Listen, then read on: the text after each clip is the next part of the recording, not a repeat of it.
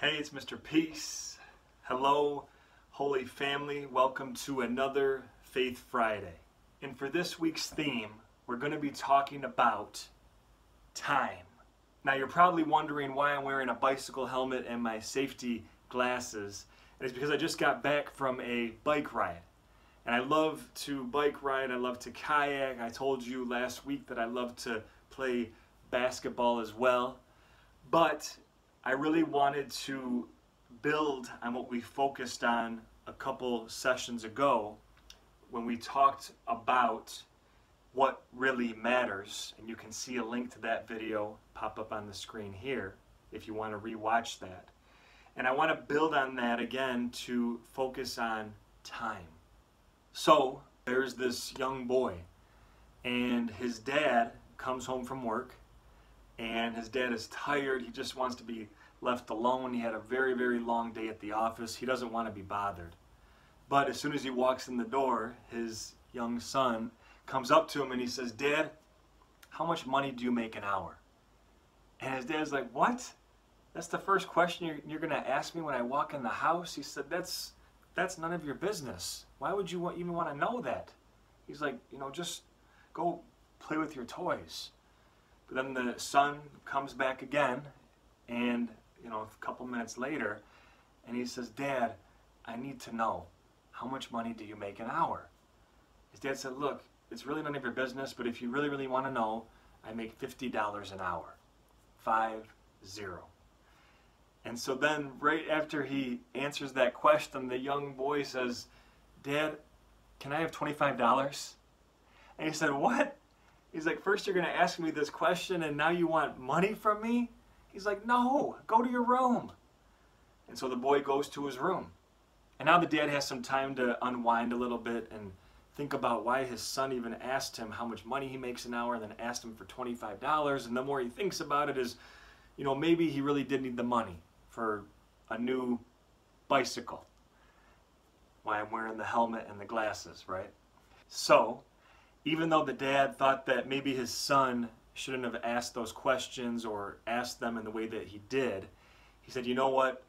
I'm going to go to his room and find out some more and see if he really did need the money for something important."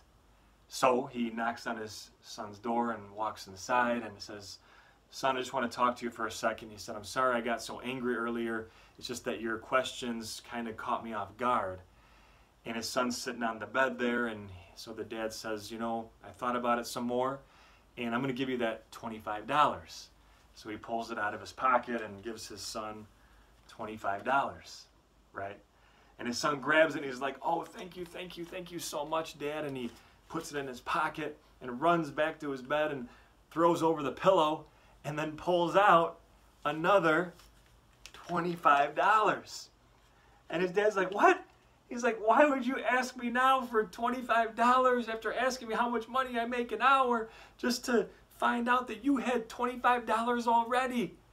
And the son looks back at his dad and says, "Well, Dad,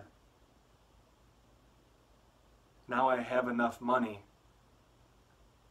to buy 1 hour of your time. Because 25 plus 25 equals 50. Right? 50. And his dad just started to cry because he couldn't believe that his son, his young son, had wanted to spend time with him. That he kind of lost track of what was really important. And I really want you to think about that for this week, is to kind of take things up a level.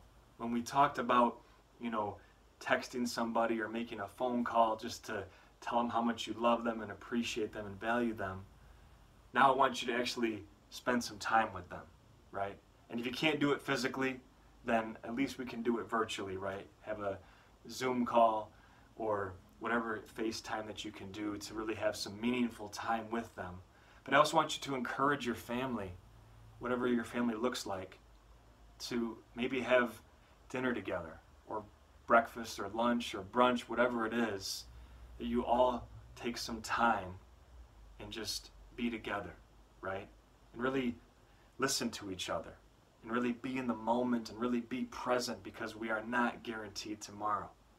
And so it's so important. Yes, it's important to have money. That's what makes the world go round. It's important to have bikes that have tires that go around to get us from point A to point B.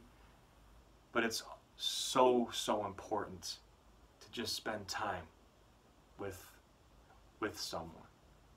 And so look, when we want to really tie this back into the Bible, it says this in Proverbs 27, that we shouldn't boast about tomorrow or just think that tomorrow's going to come. We really need to focus on today and be grateful for today and show the time that people deserve today, right? And you think about what it also says in Psalm 90, and it's asking God to teach us to number our days, right?